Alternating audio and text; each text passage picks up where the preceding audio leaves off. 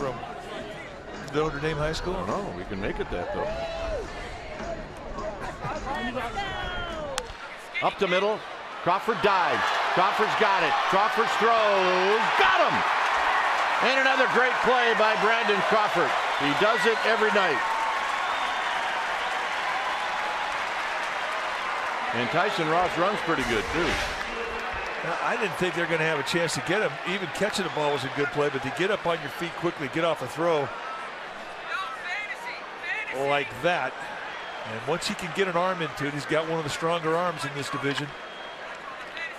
And Ross, despite his speed for a big guy and a pitcher,